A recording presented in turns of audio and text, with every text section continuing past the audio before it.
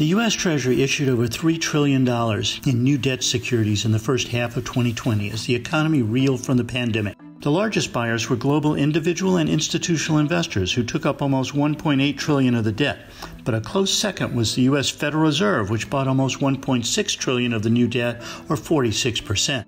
If the Fed had not bought almost half of the new Treasury debt issuance, most economists would argue that the massive new supply would have overwhelmed demand and led to lower prices and higher yields.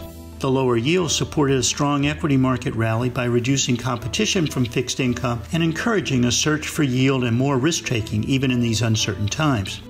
The fusion of monetary and fiscal policy, which is a tacit embrace of modern monetary theory, may be leading to increases in long-term U.S. inflation expectations that are reflected in rising gold prices and a weaker dollar.